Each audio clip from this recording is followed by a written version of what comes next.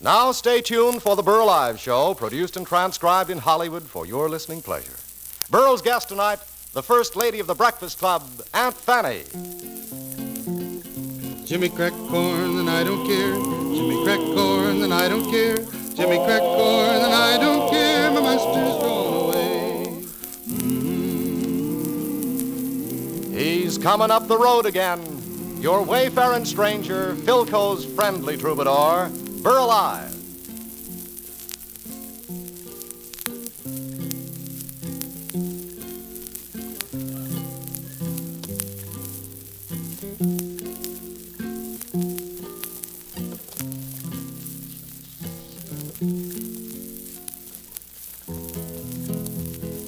Where, oh, where is dear little Susie? Where, oh, where is dear little Susie? Where, oh, where is dear little Susie? Way down yonder in the pawpaw patch. Come on, boys, let's go find her. Come on, boys, let's go find her. Come on, boys, let's go find her. Way down yonder in the pawpaw patch. Picking up pawpaws, put 'em in your pocket. Picking up pawpaws, put 'em in your pocket. Picking up pawpaws, put 'em in your pocket. Way down yonder in the pawpaw patch.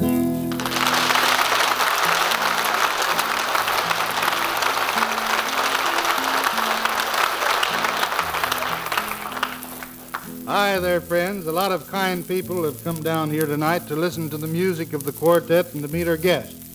But they're going to have to pay a forfeit because I'm going to talk about myself. A friend came up to me the other day and said, Burl, they've got your picture splashed all over the country. So I sneaked down to the post office to see what reward that they were offering for me.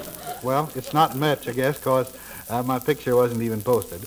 But I did find out that my handsome profile, that's my front profile, is to be seen in the Saturday Evening Post, Time, Life, and Collier's, and Liberty magazines right alongside one of the prettiest models in America. Men, I want to tell you about this model. She's the kind that'll make you want to stay home nights just to look at her. And she's one of the sweetest voiced, nicest mannered, best dressed automatic table radio phonographs of 1948. And her telephone number is Philco 1256. So just call Philco 1256. And if a man answers, have him wrap one up and send it out. Your wife will be delighted. Now, when you're studying the picture of us in your favorite magazine, why, don't forget I'm the one on the left holding the guitar.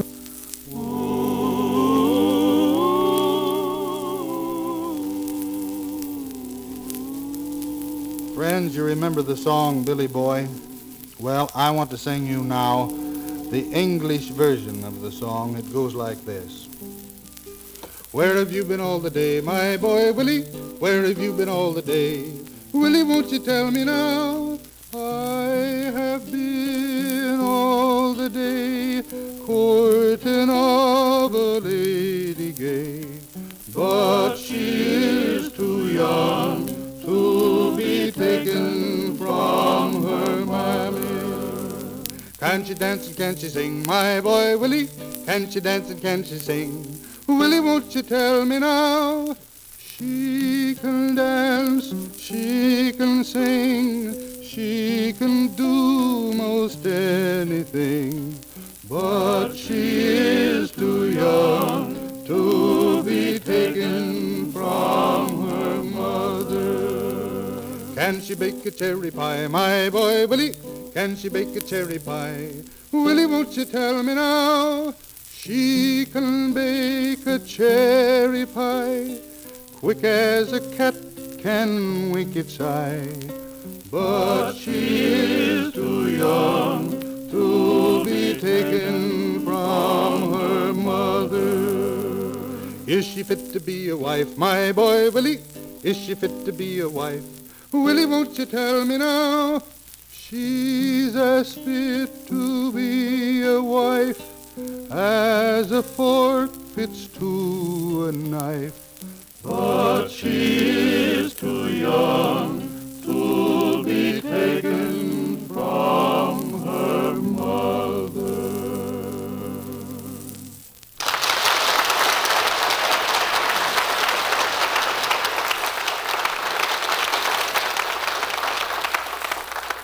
The other day I got an envelope in the mail that was scented with old lavender and apple ginger. It said, "Dear Mr. Ives, I must see you at once." Signed, Aunt Fanny. So I wrote back and said, "Come on down." Signed, Nephew Burl. Well, she's here, Aunt Fanny of Don McNeil's Breakfast Club.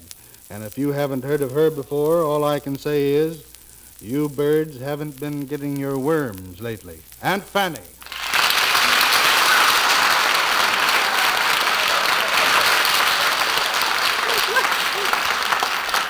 Mr. Ives, am I keeping you from anything? Not a thing. And No? and it's a pleasure to have you here, and I'm certainly anxious to find out that big, important reason why you want to see me. I have been leading what you might call a double life. Not Yes. you. Oh, yes, I have. And this is what's happened. Like I told you, I love to listen to you on the radio, and I know practical every song that you sing. Oh, that's fine. Yes, knew them for years. And, sir, I like to kind of sing along with you. And as a matter of fact, what I have did is to whoop it up to the extent that the neighbors thinks I'm actual on your program. Oh, and I have let them believe that. I'm ashamed to admit it, but that's what I did.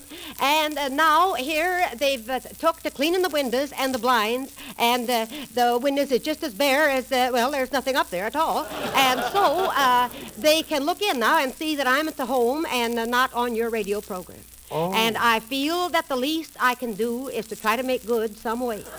So I would like to just jump in, if I could, maybe just to sing so much as just a little ways with you on any song. I would be delighted. Would you really? Yes. I think that's Well, wonderful. sir, now you're not only a wonderful singer, you're a dear good man. Because I'll tell you, I envy you the opportunity you have to go around and sing to folks and cheer them up like you do. Well, thank you. And I would like to have did that myself, but, sir, I am timid by nature. And I don't like to just bust in any place, you know. Yes. And so likely if I had have tried years ago, I could have got myself accustomed to it, you know. I think it gets to be more or less a habit, don't you? Yes, it does. Like, take it home there. I don't know now whether you just recognize these people right off the bat or not, but Newt Oghammer there lived out home. Yes, and Dulcie Stummy. They was married just last week. Oh. Yes. They went together 40 years. 40 years. 40 years. And you know, long time. actual, Mr. Ives, it was a beautiful thing to see. He was courting her for 40 years. Oh, why, I'll tell you, you could set your clock by that man going to call on her of a Sunday and a Thursday. Yes, sir, he went over there regular, carried her a little sack of gumdrops every time he went. Yes, a thoughtful, real thoughty he was. Very nice. I thought so. And so when they got married, people was surprised. And they just wondered why they got married, you know. Mm-hmm. At their age, I said, why, I think that's a wonderful thing. And I says, it's hard to explain things like that. It could have just been that he just felt he was getting too old and tired to carry the gumdrops anymore. Might have been that. Yes. Well, now, how would you like to sing this song that you mentioned a while Well, now, ago? which one was you aiming to start out on? Oh, do you remember the old song, I'll Give to You a Paper of Pins? Oh, I know it backwards and forwards. Well, do you want to talk some more or do you want to sing? No, I'll have at it right now. All It's right. all right with you. I'll give to you a paper of pins. That's the way our love begins. If you will marry me, if you will marry me. I'll not accept your paper of pins if that's the way our love begins. I'll not marry you. I'll not marry you. I'll give to you a silver spoon that you may feed your babes at noon. If you will marry me, if you will marry me. I'll not accept your silver spoon that I may feed my babes at noon. I'll not marry you. I'll not marry you. I'll give to you a dress of red stitched all around with golden thread. If you will marry me, if you will marry me. I'll not accept your dress of red stitched all around with golden thread. I'll not marry you. I'll not marry you. I'll give to you the key to my chest and all the money that I possess. If you will marry me, if you will marry me. I'll accept the key to your chest and all the money that you possess. Yes, I will marry you. Yes, I'll marry you. Oh, money is all. Woman's love ain't nothing at all. I'll not marry you. No? I'll not marry you.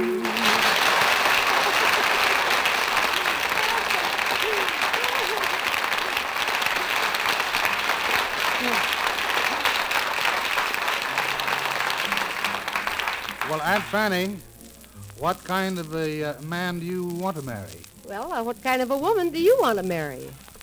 Hey, lolly, lolly, lolly. Hey, lolly, lolly, lo. Hey, lolly, lolly, lolly. Hey, lolly, lolly, lo. I want a girl who'll treat me right.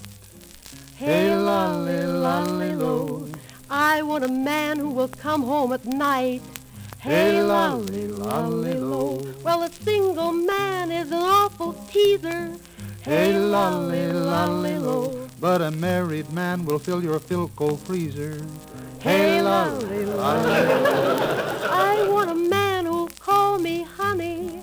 Hey, lolly, lolly, lo. But give me a woman with lots of money. Hey, lolly, lolly, lo. I want a man who can sing a ballad. That's me. Hey, lolly, lolly, lo. I want a girl who can make a good salad. That's me. Hey, lolly, lolly, lo. I want a man who is big and strong. I'm big. Hey, lolly, lolly, lo. But I want a girl who don't talk too long. Goodbye. Hey, lolly, lolly, lo. I want a girl who can bake a pie. That's me. Hey, lolly, lolly, lo. I want a man with that glint in his eye. That's me. Hey, lolly, lolly, lo. Hey, lolly, lolly, lolly. Hey, lolly, lolly, lo. Hey, lolly, lolly, lolly. Hey, lolly, lolly, lo.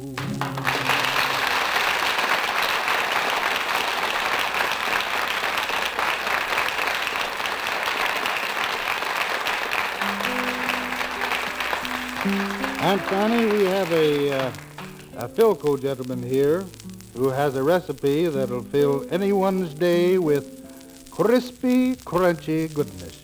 You better jot it down.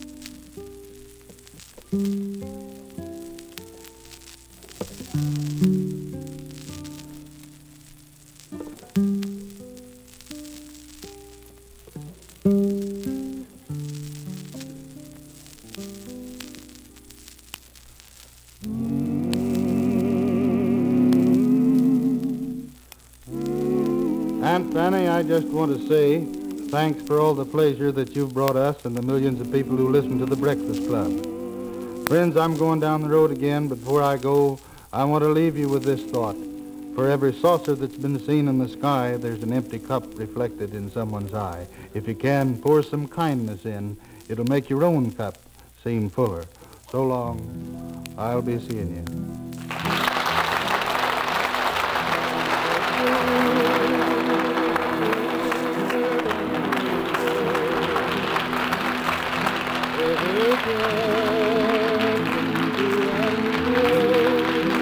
So long, Burl.